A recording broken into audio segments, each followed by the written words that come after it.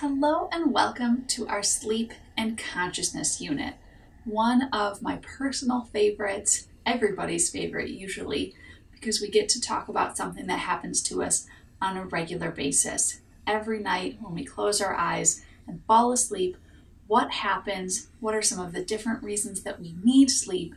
And why do we dream? So let's go ahead and get started and talk about what exactly is sleep, what is consciousness, and what happens every night when we go to bed. So sleep is categorized as an altered state of consciousness, meaning that there is a change in our conscious awareness. We already know this because we don't remember everything that happens every night when we go to sleep.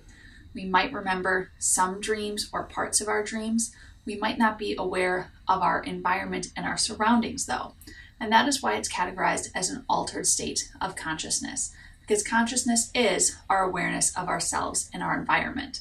There are many different ways that we can alter our state of consciousness, whether that's through sleeping, through meditation, or through different types of medications or drugs.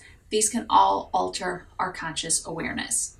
And we know this is causing a change in our brains because of EEG readings, which, as you remember from our neuroscience unit, is a type of brain scan. And this is going to tell us what state our brain is in based on the type of activity that is taking place. And so you can see here what an EEG brain scan, those brain waves are that we're looking at, so we can see what stage of wakefulness or sleep that we are in. So there's a lot of questions about why do we need to sleep? What is the purpose of us putting our head on our pillow and sleeping a third of our lives away? And there are a lot of different explanations as to why we sleep. Some of it comes from the ability for us to save and replenish our energy, to restore and repair our body, for our mind to help consolidate and remember the events that happened, the growth process that happens when we are sleeping at night. And of course, we do sleep to dream. But what do dreams do for us as well? And we'll take a look at that later in this unit. But let's start today by talking about what happens when we sleep, the sleep cycle.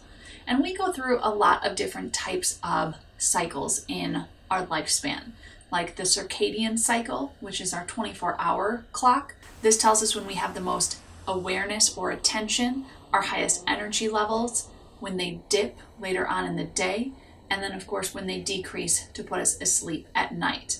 Overall, the circadian cycles operate without day and night cues. And we can see this through studies of, for example, astronauts who go to space and still operate on a sleep-wake cycle. However, light does still play a role in our ability to fall asleep at night through the release of specific hormones. An interesting thing to note is that adult circadian cycles and teenage circadian cycles are actually a little bit different. When it comes to the time of day when you are meant to be propped up to be most awake, happens a little later in the morning for a teenager than it does for an adult. And the ability to wind down and fall asleep at night also takes place later in teenagers than it does for adults. And so the circadian cycle that many people operate on is different depending on where they're at in their lifespan. But what makes us tired enough to fall asleep at night? The brain part that's responsible for helping us fall asleep is known as the suprachiasmatic nucleus. And this is a part of the brain that signals to the pineal gland to release the hormone melatonin, which helps make us drowsy so that we can fall asleep faster and easier. The suprachiasmatic nucleus receives this information from our eyes. The more light that enters into our eyes, the less melatonin our body produces. And as it gets darker out, the more melatonin that is produced to make us drowsy and help us to fall asleep.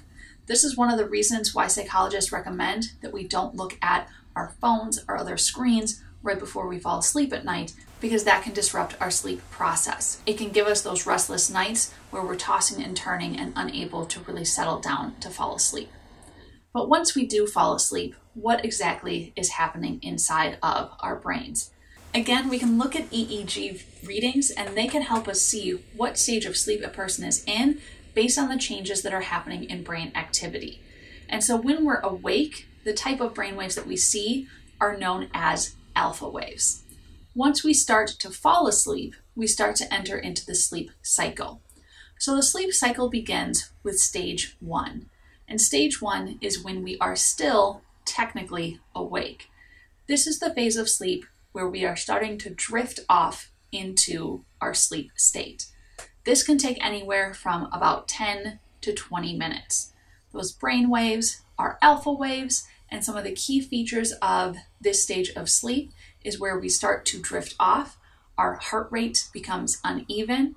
Sometimes people hallucinate. They might see or hear something in their room, and they often have a tendency to twitch or jerk and wake themselves up again. And then they have to start the process on over. But once we get through stage 1 and we get through that process of drifting off, we enter into what's known as NREM or non-REM sleep. And that is stages 2 and 3 of our sleep stages. This is where we might have thoughts and images pop up in our head, but we're not actually dreaming. Our brain is thought to be mostly idle. So as we get into stage 2 sleep, we start to see a change in our brain as we move into theta waves. Our heart rate and temperature will start to decrease. We are clearly sleeping, but it's actually very light sleeping. Stage 2 is also characterized by these random bursts of brain activity that we can see on the EEG as sleep spindles. We might see someone sleep talk or mumble as this happens as well, even though sleep talking can really happen at any stage. And the big thing to remember about stage 2 is that it's where we spend most of our night. Because as we move through the other stages from stage 3 deep sleep and then back into stage 2 and onto REM or dreaming sleep, we continuously pass back through stage 2. So we spend over half of our night in stage 2 at different points in time. But as we get through stage 2, we start to move into stage 3, which is sometimes known as stage 3-4 sleep. And this is that really deep sleep that we go into. So the waves here are delta waves. They're these big, long, deep waves as we enter into a very slow wave sleep. We spend about 30 minutes here at a time, and it gets shorter as the night goes on. We spend most of our time in deep sleep in the first half of our sleep cycle. Some of the key features of this deep sleep is that there's no trace on memory, meaning that you're not going to remember things that happen during this stage. It's also a very deep sleep, so it's hard to wake from. So this is usually the stage for children where we see things like bedwetting, sleepwalking, night terrors. And the reason why it's happening is because this is the stage where growth hormones are released. And so children need more deep sleep than any other age in our lifespan. And because they spend the most time in this deep sleep, they're more likely to also have the other effects of sleepwalking, sleep talking, and night terrors, which we typically grow out of as we start needing less stage 3 sleep as we get older. But it's a really important stage because there's a lot of evidence that shows our physical and psychological well-being are dependent on getting deep sleep. And if we're sleep deprived, our body will try and put us back into stage 3 sleep faster and more quickly in order to help us recover from the sleep deprivation that we've experienced.